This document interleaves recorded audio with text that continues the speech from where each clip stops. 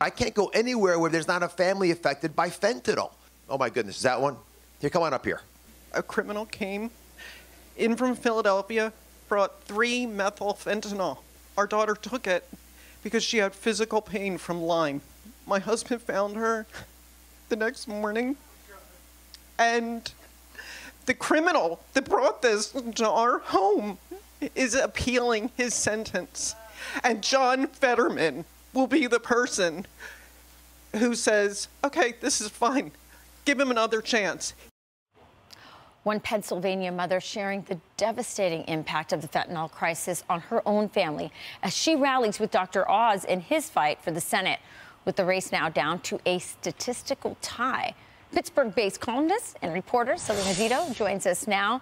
Salena, what a sad story. Explain to us, because you're on the ground there in Pittsburgh and Pennsylvania, how central is the idea of is fentanyl and crime to this race? It's the most. These are the 2 most important things in the race outside of inflation. You know, that was absolutely gutting. What is sad for me to say as a reporter that's been covering this epidemic for 15 years and watching it escalate in the past 2 years to even a higher number is that I have been on the ground with Dr. Oz where there's no cameras around. And he's had this conversation, not once, not twice, but dozens and dozens of times. And it's not just suburban parents, it's city parents, it's rural parents. This is killing our younger generation, and it is not being addressed. I had an interview with the sheriff the other day where he was talking to me, and you know, think about this in rural Pennsylvania or rural Ohio. However, he said the cartels are here. And we're not doing anything to stop it. Yeah.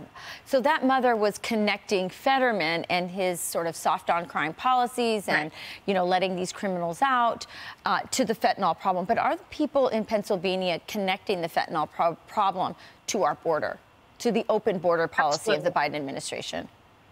Absolutely. It doesn't matter what party you're in. People understand where it's coming from, and people understand until it's stopped, and until there are consequences for criminals in the drug trade, but also for crime in general.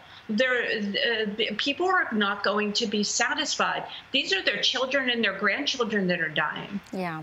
You know, I've been really surprised. I'm not from Pennsylvania, so I've been watching with so much curiosity about what's happening. So you have Fetterman, who's, you know, clearly facing some really, you know, cognitive issues because of the stroke he had. He comes from a city that is doing worse since he was mayor.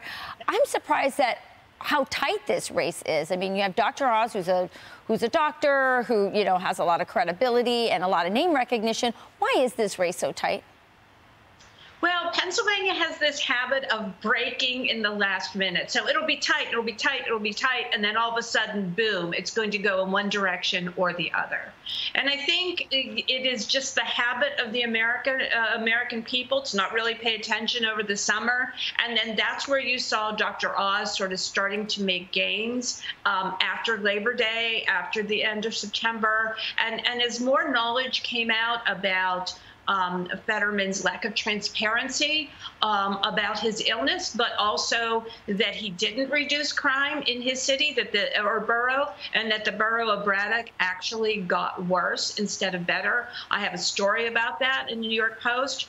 But as you saw that, plus you coupled that with Oz going around all across the state in these little events, a combination of that both approaches has moved Oz up double digits and closing on Fetterman.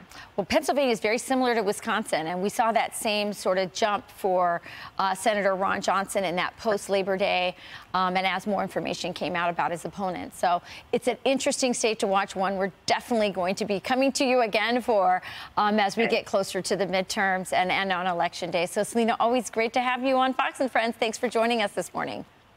Thanks, Rachel. Okay. I'm Steve Ducey. I'm Brian Kilmeade. And I'm Ainsley Earhart. And click here to subscribe to the Fox News YouTube page to catch our hottest interviews and most compelling analysis.